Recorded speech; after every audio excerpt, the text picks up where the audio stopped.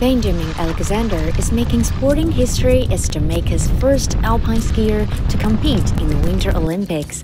The 38-year-old is a global trotting DJ, and at Beijing 2022, his interaction with a primary school student in Beijing has touched many hearts. I opened this blue tube and I looked at the kind of the image that came out, and I realized it was actually hand-drawn, and I spent some time just admiring the work. And so I thought I would just send a nice message to the kids to say, here is who I am, this is the thing that I am doing, and thank you so much for the piece of art. One of them replied, I believe it was the parent or the teacher that replied, and sent a video of the little kid practicing figure skating, which I just thought was awesome.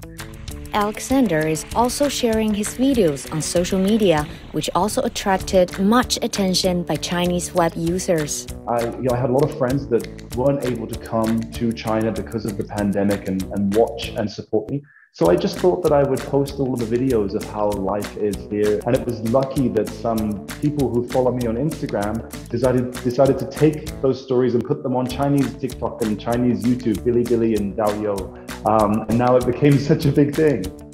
While in Beijing, Alexander said he's impressed by what he experienced here. Yeah, it's awesome. Well, the food is great. And all of the volunteers are so kind. It's amazing to be here with some of the best athletes from around the planet who have just been so amazing and so friendly and warm.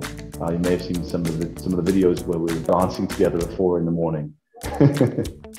And there were just these robots kind of roaming around the entire time. Maybe that's the future. There's so many choices that I haven't even tried everything yet.